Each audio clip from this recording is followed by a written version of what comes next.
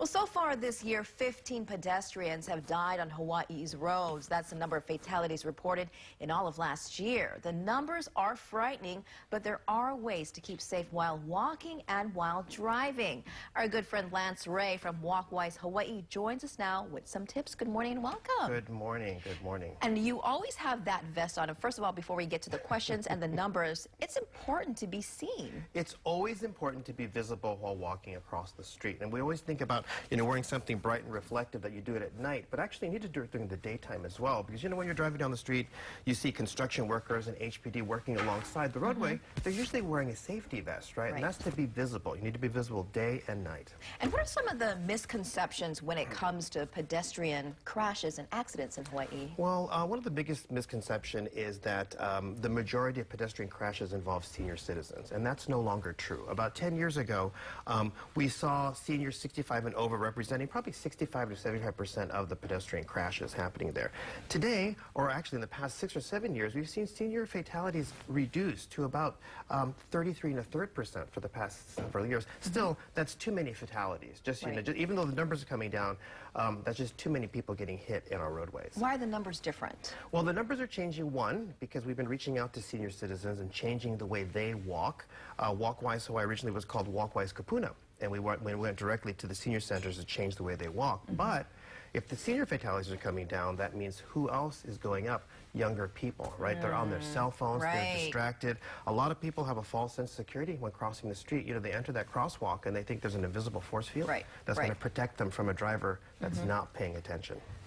There's something that you just said, if we could rewind. You said you changed the way kupuna walk. What does that mean? Well, we changed the way that they behave when they're walking at night. Because a lot of kupuna, they have to get their exercise, right? So we went out there and we told them, you need to wear a vest when you're walking on the street. So you'll see more and more kupuna over the past decade wearing safety vests and paying attention. Maybe not going out so early in the morning when it's dark so they can be more visible. Perhaps not going out late at night. They changed their behavior, and as a result, we're seeing them being more safe today than they were 10 years ago.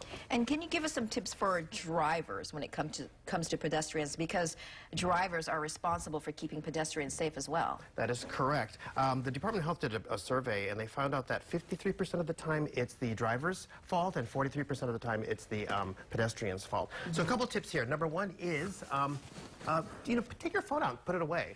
Another tip that you can do here is be aware that pedestrians can be hidden from view by stopped vehicles on multi-lane street. It happens to us all the time as you're driving down King Street. You see people trying to cross in a mid-block crosswalk. Also, watch out for pedestrians backing out of driveways, especially when you're in the parking lot at the shopping center. Little kids forget their pedestrian behavior when they're in a parking lot, right? And on the street, they're perfect. They hold on hands to mom, but the minute they get into the Costco parking lot, they just run out there. They go wild. And so be really, really careful about that when you're backing up your car. Yes. And now that you have tips for drivers, what about tips for pedestrians? You say wear something bright, maybe not go out when it's very dark. Well, we need to go out. We have to go out when we're going. But just remember that, even when you're walking in the urban core of Honolulu, there's lights out there. There's still pukas of darkness. They need to be seen there. So number one is always cross the street at a crosswalk whenever you get a chance.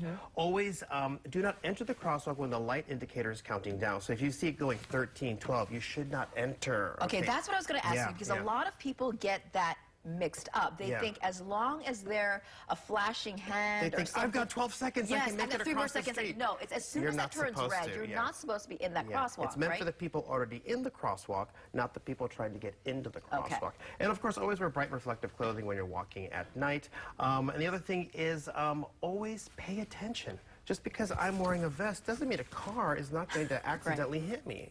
Nobody gets in their car every day to say, I'm going to hit somebody. We don't. And unfortunately, even if you're in a marked crosswalk and you're in there when you should be, sometimes the drivers aren't paying attention or something happens, They're not paying attention. Just the recent incident happening in New York City with our Hawaii's very own Ruthie Ann Miles. Things like that happen all the time, and they need to stop, Now, there is an event coming up on Monday. You're partnering with HPD. We're partnering with the Honolulu Police Department's community policing teams. We have 9 districts in the county. So in each of the districts, the community policing teams in Walkwise Hawaii volunteers will be sign waving to remind people to be cognizant of pedestrian behavior while crossing the street. Pay attention and slow down. Put down your phone or anything that might be a distraction, right? That is correct. All right. Thank you again, Lance. Such a hard worker trying to get the word out there, but thank you for all that you do for us. us and for Hawaii. Thank you very much.